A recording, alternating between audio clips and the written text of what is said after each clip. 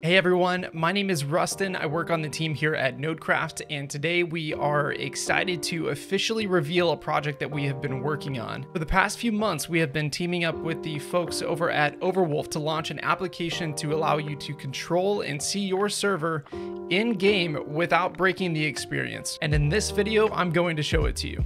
To check this out for yourself, just go to overwolf.com, and right here in the middle, you can click on Browse App Store. Click on the search icon here and type in Nodecraft. Once here, you are able to download the application.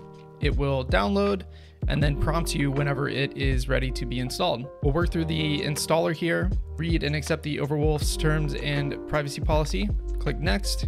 Pretty simple, right? At this point, we are just going to launch the application. It may take a few seconds upon initial launch. So once we have the application up, we can close out of Overwolf. Once we see this screen, then we will just click Login with Nodecraft. It will take us to our account. You'll have to allow the Overwolf application to access your account and the instances. Go ahead and hit Accept.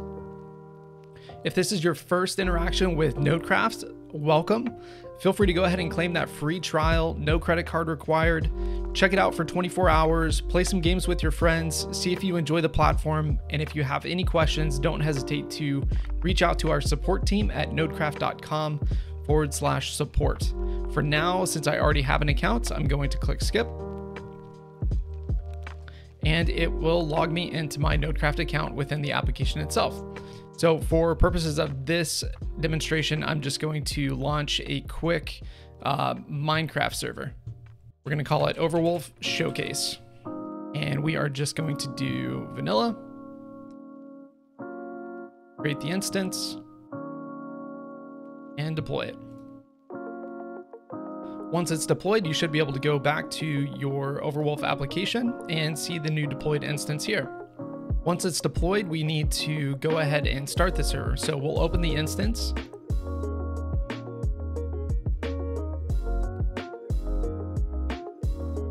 Hit start. Once the server is online, we will go to Minecraft. Once we're in game, the Overwolf application will automatically populate. So to connect to the server, we'll just go to multiplayer, direct connection, and it will detect that we are attempting to connect. So we'll copy the host name and paste it into this field here and hit join server. And that's it. So in the middle of recording this video, I may have sat still too long and died. But while we're here, I may as well show you some other cool things that you can do within the application. If you want to take a closer look at what's happening in your server, you can click on this panel button. Here you'll be able to see your console as well as resource consumption for your server. You can even hide the aspects of the console that may not be pertinent for you to see.